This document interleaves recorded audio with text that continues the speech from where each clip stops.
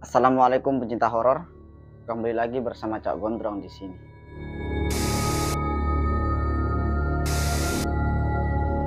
Kali ini saya sudah menyiapkan beberapa video horor yang mudah-mudahan bisa mencukupi asupan horor kalian.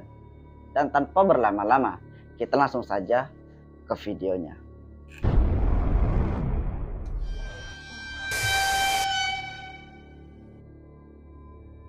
Video pertama ini memperlihatkan sebuah pemandangan yang sangat gelap. Namun, jika terus kita lihat, maka akan terlihat Lam. Satu orang lam. Orang. Satu orang lam. Oh, sosok tersebut memiliki mulut yang sangat lebar dan suara yang sangat menyeramkan. Muka tak berdaging, hanya tersisa tulang dan kulit.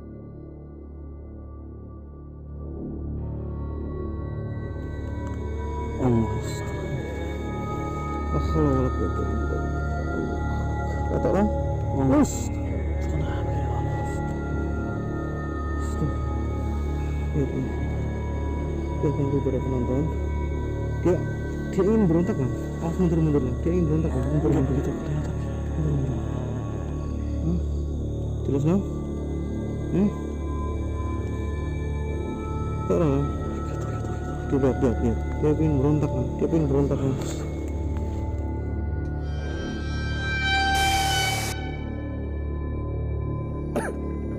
Nyari orangnya yang ikut terkait dengan wanita ini. Tiga YouTuber horor tersebut kaget ketika mereka menemukan sosok wanita yang tergeletak di jalan tengah hutan. Sama Mas Parjo, dimana Mas Parjo nyari orangnya yang ikut terkait dengan wanita ini.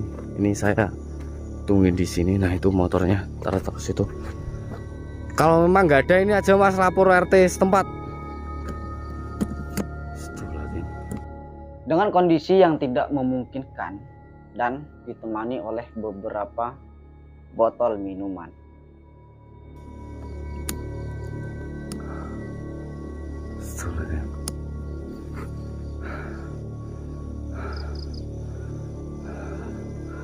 Jadi saya, Mas Parjo sama Mas Agus tadi waktu perjalanan katanya saya kerasukan Markom, dan Markom mengatakan bahwasanya ada wanita yang tergeletak di sini, dan benar saja.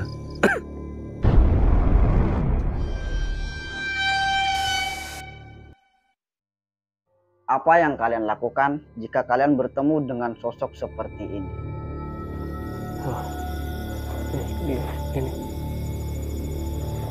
Saya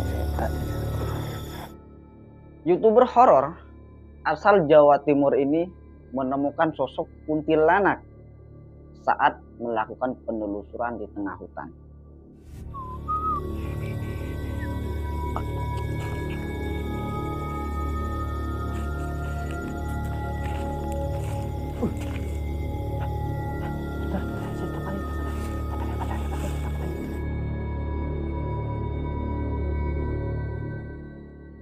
Sosok tersebut sangat menyeramkan dan memiliki pandangan yang sangat tajam.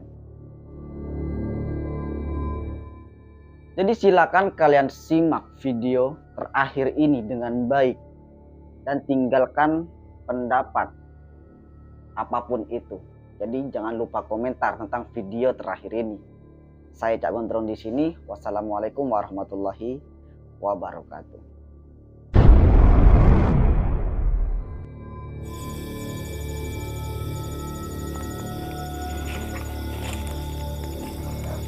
kelihatan nggak teman-teman?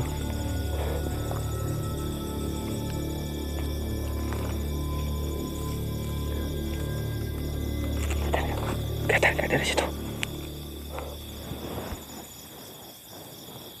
Mbak,